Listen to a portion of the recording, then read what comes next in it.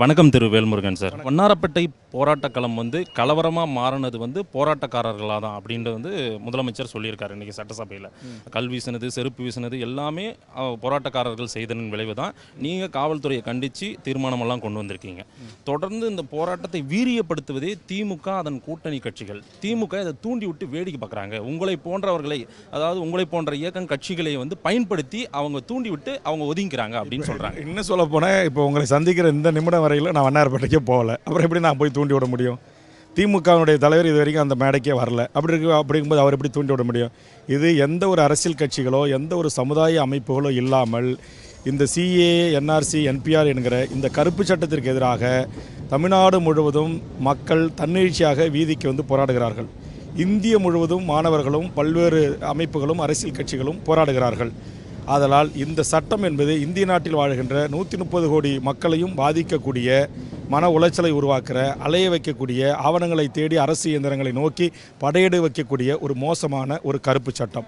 ஆக இந்த சட்டத்தின் பாரிய விளைவுகளை தெரிந்து கொண்ட மக்கள் தன்னெழுச்சியாக போராடுகிறதே தவிர இதில் எந்த ஒரு அரசியல் கட்சியோ எந்த ஒரு அமைப்புகளோ எந்த ஒரு இயக்கங்களோ இதை தூண்டிவிட அவசியம் இல்லை. தூண்டிவிட வேண்டிய இடத்திலும் நாங்களும் இல்லை. பிரதமர் மோடி சொல்கிறாரு, நீங்கள் வேணா எதிர்கட்சிகள் எல்லாம் இஸ்லாமியர்களாக அவங்கள பார்க்குறீங்க, நாங்கள் அவங்கள இந்தியர்களாக பார்க்குறோம் அப்படின்னு சொல்லியிருக்காரு. ஆனால் நீங்கள் அவங்கள இஸ்லாமியர்களாக பிரித்து பார்க்குறீங்க. இல்லை, நாங்கள் கேட்குறது, இப்போ நாங்கள் இஸ்லாமியர்களாக மட்டும் பார்க்கல. எங்களுடைய 10 மைல் தூரத்தில் இருக்கிற எங்கள் ஈழத்தமிழ் ஈழ உறவுகள் இங்கே 1.5 லட்சம் பேர் அகதியாக வாழ்கிறான்.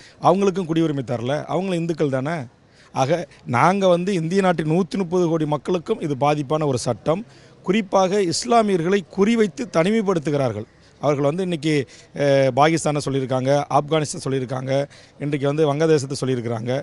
ஆனால் இதில் இந்த நாட்டை சேர்ந்த இஸ்லாமியர்களை மட்டும் நாங்கள் ஏற்றுக்கொள்ள மாட்டோம்னு சொல்லியிருக்காங்க. அதனால் இன்னும் அவர்கள் வீரியமாக போராடுறாங்க. எங்கேயுமே பாதிக்கப்படுகின்ற ஒரு இனம் அல்லது ஒரு சமூகம் யாருக்கு வயிற்று வலி இருக்கோ அவர்கள் வீதிக்கு வேகமாக போராடுவார்கள். அந்த அடிப்படையில் அவர்கள் போராடுகிறார்கள். குறிப்பாக தமிழ்நாட்டில் தமிழ் மக்கள் எல்லாரும் போராடுறாங்க. காரணம், அது எங்கள் தொப்புள் குடி உறவான ஈழத்தமிழர்களுக்கும் இன்றைக்கு குடியுரிமை மறுக்கப்பட்டிருக்குது.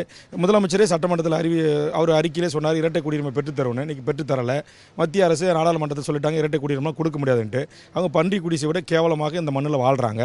ஆக ஒரு அகதியாக, குடியுரிமை அற்றவர்களாக ஒரு மக்கள் இங்கே வாழ்ந்தால் அவர்களுக்கு கல்வி உரிமை, வேலைவாய்ப்பு உரிமை, படிப்புரிமை, எந்த தொழிற்சங்கம் தொடங்கும் உரிமை, சொந்தமாக வீடு கட்டும் உரிமை, சொந்தமாக வாகனம் வாங்கும் உரிமை, எந்த உரிமையும் இருக்காது. ஆக இந்த பாதிப்புகளை கண்கூடாக தமிழ் சமூகம், தமிழகம் பார்க்கிறது. அதனால் இங்கே வீரியமாக வேகமாக போராட்டங்கள் நடைபெறுகிறது. இதுதான் நிதர்சனமான உண்மை. எந்த சூழ்நிலையிலும் இதை திரும்ப பெறமாட்டோம்னு பிரதமர் மோடி அறிவிச்சிட்டாரு. என்ன பண்ண போறீங்க? தமிழ்நாட்டு மக்களும் எந்த சூழலிலும் இந்த போராட்டத்திற்கு, எங்கள் தமிழ்நாட்டிற்கு குறைஞ்சபட்சம் தமிழக அரசாவது இந்த கணக்கெடுப்பை நாங்கள் நடத்த மாட்டோம், இந்த சட்டத்தை அமல்படுத்த மாட்டோம் என்று அறிவிக்கின்ற வரையிலும் நாங்களும் போராட்டத்திலிருந்து பின்வாங்க மாட்டோம் என்று போராட்டக்காரர்களும் போராட்ட குழுவில் இருக்கிற தாய்மார்கள், இளைஞர்கள், மாணவர்கள் அறிவித்திருக்கிறார்கள். தமிழ்நாடு பூரம் போராட்டம் வீரியம் அடைந்த போதும் இன்னைக்கு சட்டமன்றத்தில் அதை பற்றி பேச மாட்டோம்னு சொல்லிட்டாரு சபாநாயகர். இன்னமும் நாங்கள் ஜனநாயகத்தின் மீது நம்பிக்கை வைத்திருக்கிறோம். நாங்கள் மக்கள் பயப்படுத்துகிறோம், போராட்டத்தை மக்கள் கிட்ட கொண்டு போய் சேர்க்கிறோம்.